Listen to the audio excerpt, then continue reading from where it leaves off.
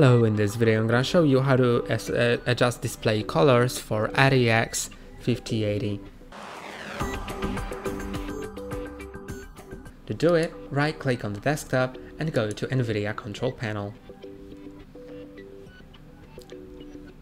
Then go to adjust desktop color settings, and here you can adjust all of these settings like the brightness, the contrast, gamma, and all of that.